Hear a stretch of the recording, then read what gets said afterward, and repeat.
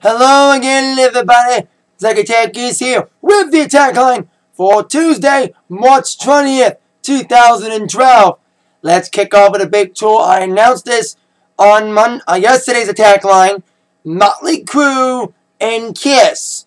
They were announcing a tour today, and the tour dates are announced. The tour, as they call it, the tour 2012, the big tour, will start in July. And yes, they will be in everyone's favorite city. Well, they have to, because Kiss named a song after it. Detroit! Rock City! It'll be Wednesday, September 5th at DT. Tickets go on sale this Saturday in select cities, including Detroit. Start at $35 for lawn, $50 pavilion, but for a limited amount of time, like the first weekend, $16 lawn seats. Get it? Christine! 16! One of my personal favorite Kiss songs. I can't wait to be able to go. 4 years in the row, Kiss has been screwing me with bad days and bad prices, but this year, Kiss got it right. A good price, a good day, good venue lined up, and it's going to be an amazing show. Kiss and Motley, of course, Kiss promoting their album Monster.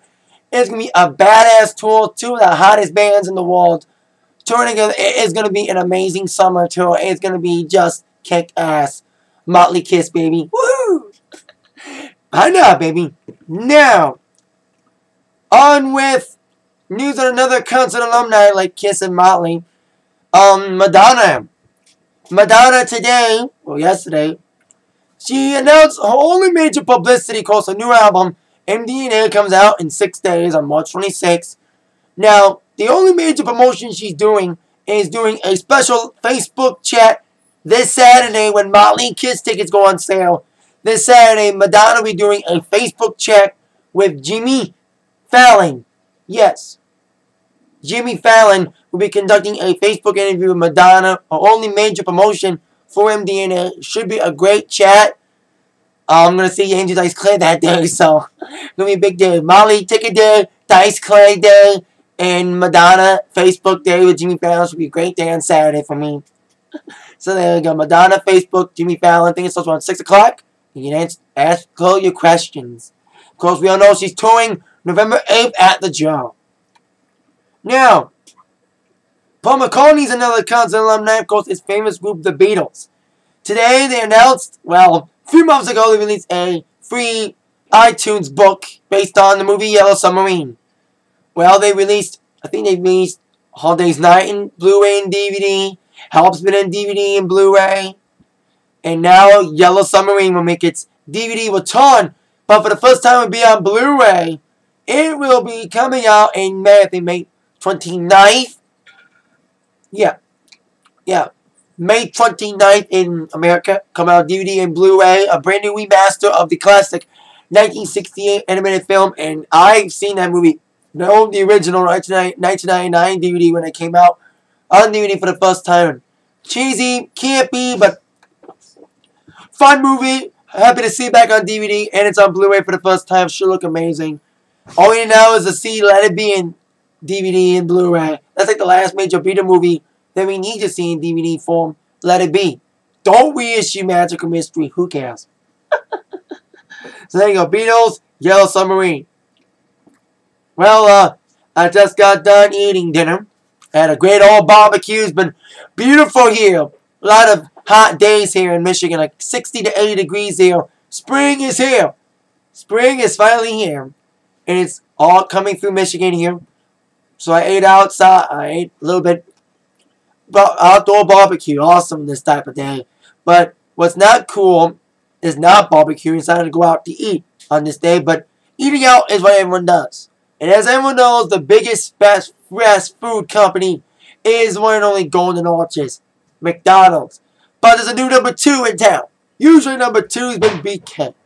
But BK's been overruled. That's right. The number 2 fast food company, Wendy's. That's weird that Wendy's is now like the second biggest company. What? Wendy's? Second biggest fast food company. Beating BK. How can that happen? But hey, I like Wendy's. You know they're good food. So congrats to them being number 2 now instead of number 3. That's what Burger King is. Now, on with some Rock and Roll Hall of Famers, of course. Kiss should be in there. The Beatles are, and so is Madonna. Today, they announced the presenters for most of the inductees in this year's class of 2012. Now, we do not know who's going to induct Guns N' Roses. They haven't announced who's going to induct them yet, but inducting others have been announced, including Chris Rock will be inducting Red Hot Chili Peppers. Chuck D from one of my favorite rap groups, Public Enemy, will be inducting the Beastie Boys. Stevie Van Zandt from Bruce Springsteen's E Street Band, fellow Hall of Famer, will be inducting the little face, the small faces / the faces.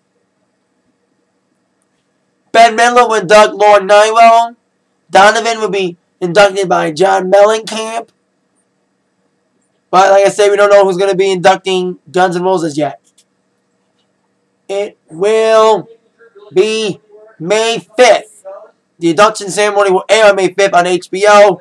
The induction itself, April 15th. Now, on with Dancing with the Stars review from last night, the season premiere, season 14. I thought it was amazing. There was a lot of great potential. Some are saying it's the best opening ever from what I saw. Besides channel stuffing between it and Wall, I saw some great potential. Great opener. It's gonna be a great season. You can tell there's no controversy. There's no bullshit in this. And I'm happy there's no like can Nancy Grace people make conservative people vote. My favorite song from what I've seen, Katherine Jenkins, Mark Ballas, they're awesome. Julia White, Kim Johnson, I like them. Saw his clip. William Levy, I thought he was stiff at first, but he's got the Latino flavor, so you can hear the girl swoon. He's going to be on for a while, so who knows what happened with him. I hope he gets better. He got potential. Last night saw a little bit of home dance. He's okay. Jack Wagner, Ian, and I like this dance. The only ones I wasn't big fans of were Sherry Shepherd from The View, who danced at Sherry Baby. What's next? Oh, Sherry by Steve Miller, by Steve Perry. It was okay. I didn't like it that much. It was okay. It was kind of fun. Let's see how much that shtick will last. Well, Sean Fagan from the Disney show. I liked him. I like this hip-hop flavor. I knew Len was going to bitch about it, but he's got a lot of potential from him. Got some great potential to be a great dancer. So far the same. I love to see his freestyle, but maybe he'll make it that far, but I can't really say. Anyone else? Like Term. She's got a lot of work to do. She's got potential. Donald Driver. He's got a lot of potential. Football guys that done very I mentioned. The only ones I didn't like that much, well, Gavin DeGraw, I didn't like him that much. Melissa Gilbert was okay, and Martina Navratilova, and Katherine Jenkins and Julia White with the highest scores, 26. There is no results show tonight, so that means I get one more week of dancing before we get elimination next Tuesday. So we'll see what happens next Monday at 8 on Dance from the Stars and see who will improve, who will be better, and who will fail on Dancing next week. Now that's it for today's attack line. I will see you all later. Then my involvement attack for the news from Zach. Thank you very much. See you all later. Yeah.